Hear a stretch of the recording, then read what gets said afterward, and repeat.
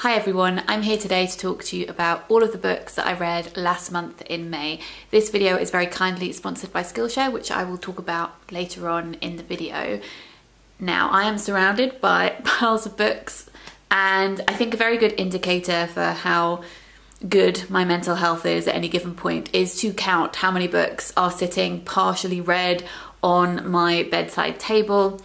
Obviously, reading lots of books can be an escape, but if I'm feeling very overwhelmed with things, I'll often dip between lots of different books, and my reading can get a little bit erratic. And I feel like that was what it was like last month. Last month was not so great for me, but touch wood, feeling a little bit better. So there are some books in this pile that I really loved and I want to talk to you about. There are some books that I haven't finished and would like to show you very briefly, and there are some books in this pile that I actually ended up DNFing. One of those because last month I just don't think was a good month for me to be reading it, and I would like to go back to that book at some point, and two, because I just don't think that they're a great fit for me at any point. We have different things that we look for in a book, and that's absolutely fine. So let me begin with the two books that I DNF'd. The first one I don't have to hand, and that is Ready Player 2, which is the sequel to Ready Player 1. It was a bit of a leap of faith with this one anyway, because I had seen a lot of negative reviews of this book. I just found it to be quite hyperbolic, as though it was a caricature of itself, and yeah, just didn't enjoy it. And the other one that I ended up DNFing, which was a shame, is The Southern Book Club's Guide to Slaying Vampires, which is a very long title, which I love. This is, again, I think just a case of tone, and what I would really love actually is to see a film version of this, and I'm sure that it will be made into either a film or TV show at some point. It really reads like a film. It's very fast paced. The premise is really intriguing and exciting, and that's why I picked it up in the first place. Also because April said it's her new favourite horror book, and before that I think her favourite horror book was Bird Box, which is my favourite horror book. So I thought, well, okay, well, maybe I will love this book too. This book I had expected, I think, to be more serious than it actually is. It is quite tongue-in-cheek in places. It is about a woman called Patricia Campbell, which is the name of my grandmother, and she is part of a book club. And there are elements in this that reminded me of Motherland, a TV show that I love. She's trying to organise her family. She has a relative, a sick relative, who's moved in with them, and she's trying to deal with that. She's feeling very flustered, and she finds that her local book club grounds her. It's something that they've set up where they meet up and discuss true crime books, and they're really, really obsessed with these true crime books. And then vampires arrive, vampiric things start happening, and that's when the book kind of lost me.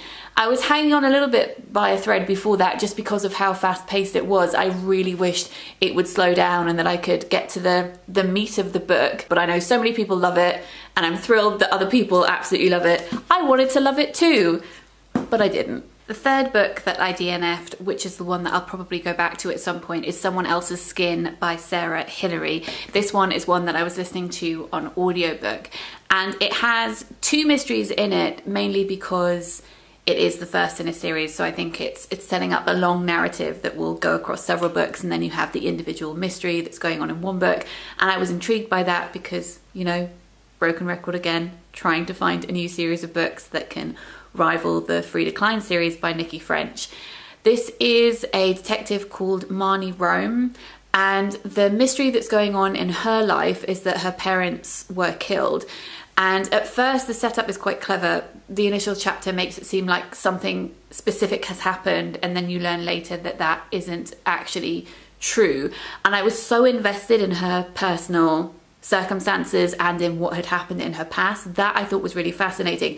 I was less interested in the mystery that she was trying to solve, and I think that that was partly due to the fact that it was a lot to do with male violence against women, and I just wasn't really in a place for reading that last month. So I definitely want to go back to it at some point because I was hooked on the character and the main storyline that I'm sure will extend across the series. So I would like to give that another chance, but I've put it down for now. A book that I read last month and really loved is this tiny little volume here, which is called The Last Resort by Jan Carson. I read her short story, oh my gosh, I can't remember the title of it, but I will link it in the description box down below. It was shortlisted for last year's BBC National Short Story Award. Sarah Hall ended up winning in the end. Her story, which I think was called The Grotesques, was also really great. But Jan's was definitely my favourite, and I hadn't read her work before, and I just thought I need to read a book by her. The short story that had been shortlisted was about a big family gathering, and she just so expertly managed to convey the personalities of lots of different people in a really short amount of time, and I bawled my eyes out at that story. I just thought it was phenomenal. So I really trusted her, and I really wanted to read more of her short stories. So this is her latest book, which has just come out. And if you have read Summerwater by Sarah Moss, I think you would really love this. They're actually doing a literary event together this summer because their books thematically are very similar. Both of them are set on a trailer park, and both of them focus on one character or one family in each chapter. And all of their narratives come together to give a big picture about life on this particular trailer park. Loved both of them. I thought that this was the perfect balance of tension and intrigue and a tiny smidgen of magical realism in there as well, which didn't feel surprising when it came about. And I think some of the instances of that in here could be explained away by someone being drunk and perhaps seeing things or thinking things that aren't true. But either way, I think that this book works whether or not you read that as actual things that are happening or just things people would like to happen. I loved it, and it's only, I think, exactly 100 pages. I sat down and read this. Is it exactly 100? No, it's not. It's 97 pages. I sat down one morning and read this before Mr. M was up, and it was just a lovely reading experience. It took me about an hour and a half. I had a cup of tea. I just felt really invested in all these people's lives, and I thought that it was a delight. Another book that was an absolute delight was The House Opposite by Barbara Noble.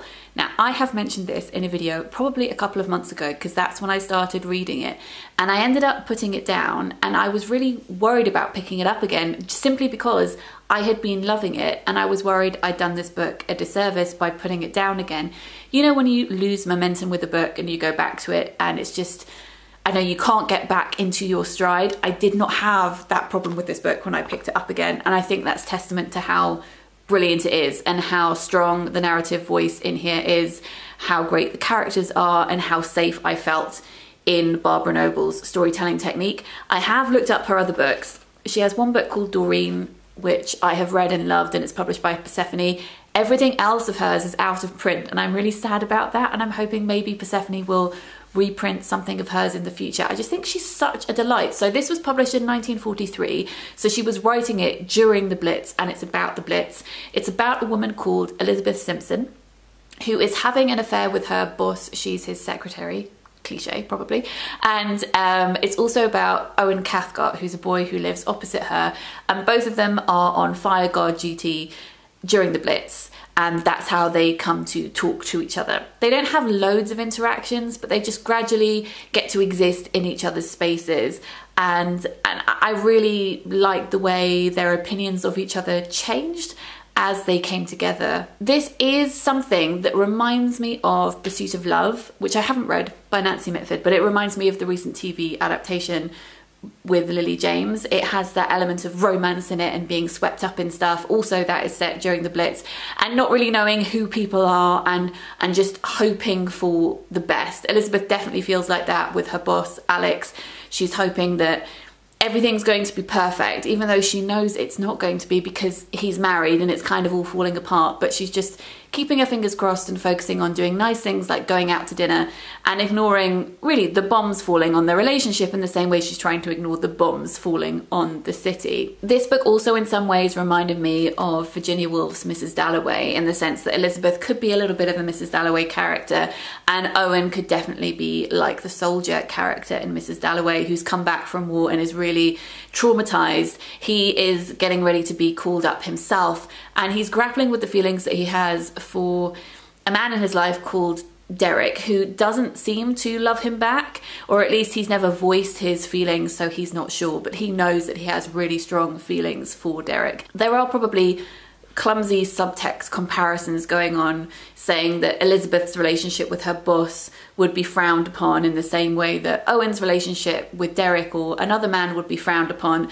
But obviously those situations are very, very different. Owen would be being punished for simply being who he is, whereas Elizabeth would be, you know, be frowned upon because she was going after a married man or whatever. The circumstances are very different, but I appreciate that in 1943, both of those relationships would be somewhat looked down upon by a lot of society.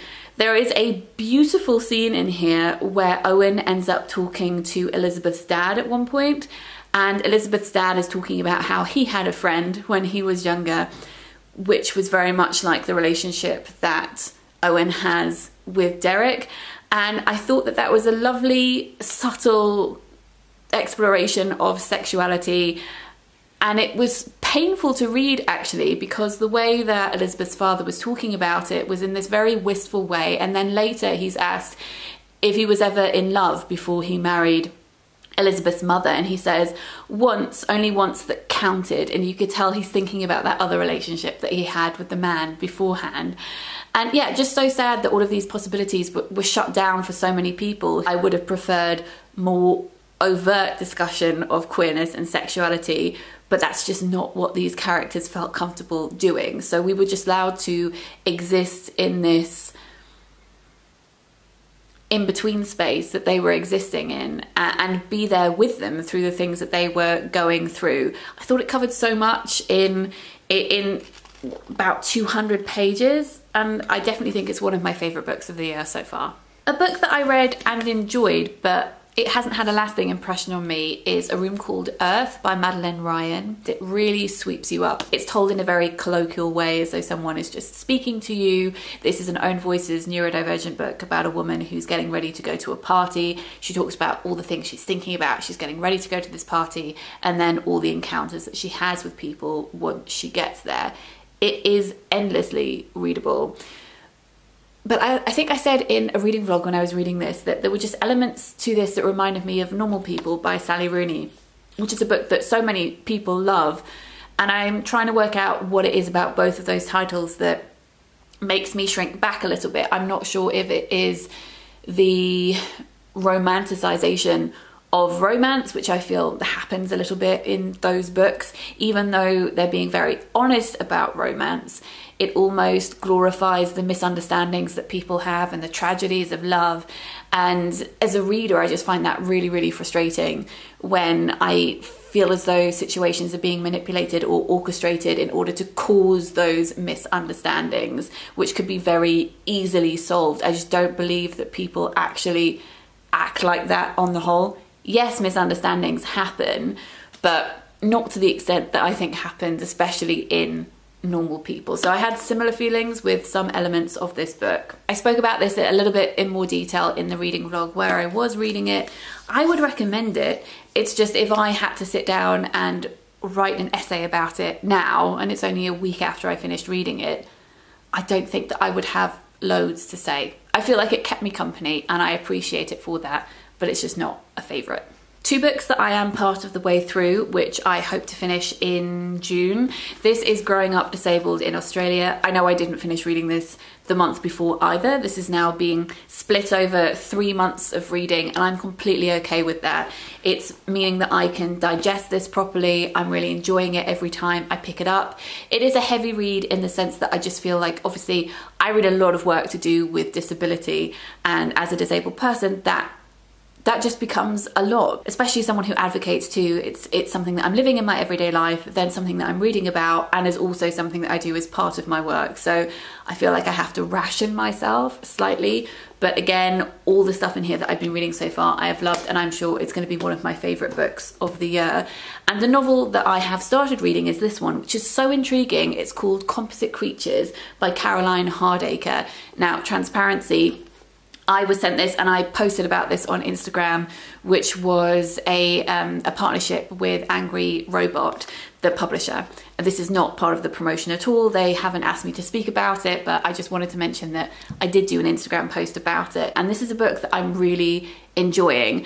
I always actually find it really frustrating when people equate novels to other famous books. So for instance, in the world of publishing at one point, obviously every middle grade book that was sent my way in an email with an AI sheet said the next Harry Potter, and after a while that starts to become meaningless, right? But I do like to do a little bit of book maths, which I've spoken about on this channel before, which is where you say, if you take an element of this and an element of that and smush it together, then you'll get this book over here. And I do feel as though this has elements of Ishiguro's Never Let Me Go, it has elements of Karen Thompson Walker's The Age of Miracles, but it also really reminded me of The Memory Police by Yoko Ogawa, which is about a world where things are disappearing. So roses will disappear, but not only in physical form, people will forget the names for those things.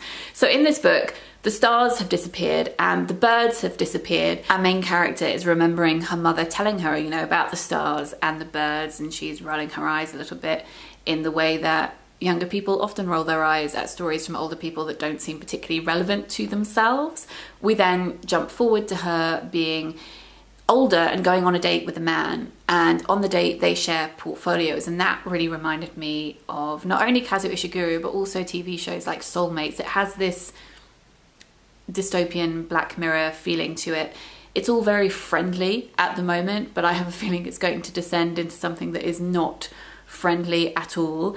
It's a setup that feels very familiar whilst also being otherworldly. It feels realistic, and there are so many different directions that it could go in, and I'm just not sure which one of those paths it's going to take, and I am intrigued by it. So this is one that I need to finish in June so that I can tell you if the reveals are satisfactory. I really hope so.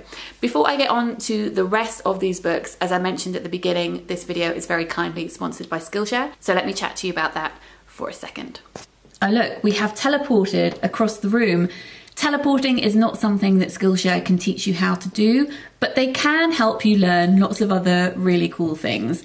Skillshare is an online learning community, and I have been working with them for years. I think that what they do is great. They have given me a link, which I'm going to put at the top of the description box down below, and the first 1,000 people to click on that link will get a free trial of Skillshare Premium. If you would like to learn how to look after your houseplants, if you would like to learn how to be more organized, if you would like to learn how to set up a writing habit or a different kind of routine, they have videos on those subjects. Everything apart from teleportation, but you know, never say never.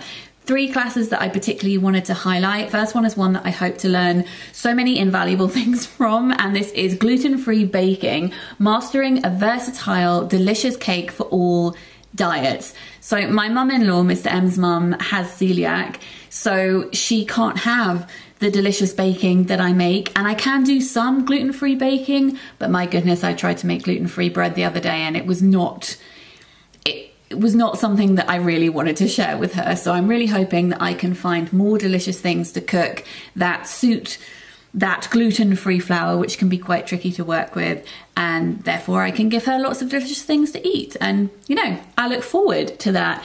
I also wanted to mention some book-related things. As I've mentioned in previous videos, Roxane Gay has a writing class on Skillshare. Roxane Gay, yes, I've mentioned that before, but yes, I will mention it again, because it is Roxane Gay teaching you about writing. Why wouldn't you want to watch that video? If you are into books, but perhaps writing is not your thing, maybe you're more into art and you want to learn about book cover design, Jessica Hirsch has a class on Skillshare called Illustrated Lettering, designing a book cover, which looks really fascinating. As I said, they have thousands and thousands of videos on their platform. Go and check out the link at the top of the description box down below. If you do want to continue after your free trial, it's a really affordable platform, and premium membership works out at about $10 a month, which is pretty damn good for all of the things that you can access. Thanks so much to Skillshare for sponsoring this video. Back to the books. Welcome back. As you know, I do freelance writing and I review books in various different places, and one of those places is Toast, which is a clothing company, but they also have an online magazine. And so for next month, I will be reviewing these 4 pamphlets. So I'm not going to talk about them here because I need to write the review for them first, so I will mention that again in June, but I read these in May. These are published by Rough Trade Books, and I think that they're really fascinating. This first one here has got a brilliant name. It's called Horticultural Appropriation, and that sums up what all of these pamphlets are about, because they are a series about gardening, both personal but also social gardening and open spaces, as well as private large gardens such as Kew Gardens, but also encompassing parks in general. Looking at gardening through a critical perspective, how much we love them, but also access to green spaces, also why and how plants have traveled around the world, and links to colonialism and stuff like that. And I have found them really, really wonderful. I will link them in the description box down below if you would like to go and check them out. Each one comes with a little, I was going to call it a patch, a seedling strip. So this one has herb seeds in it. Some of the others have wildflower seeds in, and you can plant them in your garden or in any green space. And I think that that is really lovely. So that's something that I read in May, but for the article that went up recently for Toast, it was an interview that I did with Polly Barton, who is the author of 50 Sounds. This is one of my favorite books of the year. I really, really love it. And earlier this year I sat down virtually and spoke with Polly about it. So this is a book, I've reviewed it before on here, so I'll just mention it briefly. It is a book where she's talking about the translation process, what it is like to translate texts, in this case from Japanese into English, and she's interspersing those thoughts between parts of memoir discussing moving from the UK to Japan, what that was like, what she has learned, how she thinks about language and how she thought about language before she moved to Japan as well. So the article that I posted on Toast this month was the interview with her, and I mentioned that because the book is brilliant, but also because I would love you to go and read the interview, because I thought the answers that she gave were just really, really fascinating. I'll read one to you now and I'll link it in the description box down below so that you can go and find out more. One of the questions that I posed to Polly was, "You say there are often clouds inside me and I am vaguely, peripherally aware that they are made up of some kind of vaporized emotion," end quote. "Without meaning to sound reductive, do you find that it is easier / more satisfying to express certain types of emotion in either Japanese or English? Which would you feel yourself gravitating towards in a given example, and why?" And Polly said, "For sure, yes. I feel that there are certain emotions which just aren't routinely expressed in Japanese or in English, or just have a different set of cultural associations and baggage attached. A very common emotional reaction in Japanese is kuyashi, which is something like the bitterness of losing out on something. The kind of feeling where you want to say, it's so unfair, even though you know objectively that it's perfectly fair. Also, the sensation of something being nostalgic, natsuashi, is expressed very often with no particular constraints on time frame. Something from 2 weeks previously can still be natsuashi in extreme cases. I often find myself wanting to express those feelings in English and struggling to do so, but of course, until learning Japanese and being in that context, I never felt them to be lacking. I was listening to a podcast about this the other day, about how we learn emotions within a specific environment, a familial one firstly, but then more widely a particular socio-cultural context whose specificity we might not realise. So although we might translate words like sadness or anxiety unproblematically across different languages, it's still the case that what constitutes being sad, what sad behaviour is, might be very different from one country to the next. I will link that interview in the description box down below. 50 Sounds is published by Fitzcarraldo Editions, and another one of the Fitzcarraldo Editions books that I read last month was Ill Feelings by Alice Hattrick. This is coming out in August, so I read an advanced proof copy of this, and I spoke about it in a reading vlog that I uploaded the other week, so I will just mention very briefly here that this is Alice writing a memoir of herself and her mother having ME, CFS, and all of the medical complications of that, but also the history of ME and how it may have materialized at different points in historic times with different names. And I found that so very, very interesting. I think she navigates narratives surrounding pain and crip time, as we call it, so time spent looking after yourself or chasing referrals or whatever, so brilliantly. She has a section at the end where she's talking about investigative stuff into long COVID and how that's brilliant but also frustrating, because the similarities between long COVID and ME and CFS are vast, but obviously long COVID is now being taken much more seriously by medical professionals than ME ever has been in the past by the majority of doctors.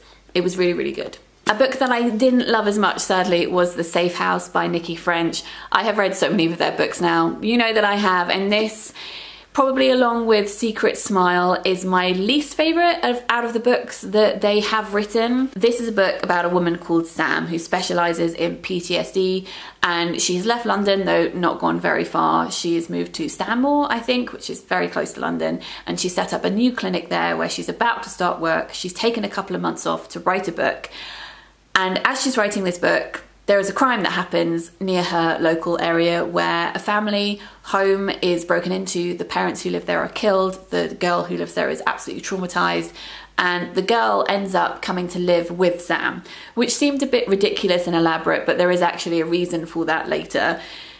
I liked that up until about halfway through, when the whole thing started to feel a little bit ridiculous. And the resolution I didn't find particularly satisfying. I didn't think that there were enough twists. I felt as though it was solved quite early on, but then kept on going, and I found that a little bit of a letdown. I would say if you were looking for a place to start with Nicci French, because on the whole I absolutely adore the books that they write, I would of course recommend reading the Frida Cline series. The first one is Blue Monday. There are 8 in that series and they're incredible, especially the audiobooks narrated by Beth Chalmers. But if you're looking for a standalone, I think I would recommend House of Correction first, which is actually their most recent release. I have reviewed that before. I'll link my review in the description box down below. I also really loved Memory Game and a book of theirs that I read last month, which is called Beneath the Skin. So on the whole, I think that they're amazing. So obviously there are going to be some books of theirs that I love more than others, and this one was really not a favourite of mine. Finally, I read these 5, I was going to say literary journals. 3 of them are literary journals and 2 of them are lifestyle journals. And I talked about 4 of these in a video specifically dedicated to trying to find new favourite journals, and I'll link that up here and in the description box down below.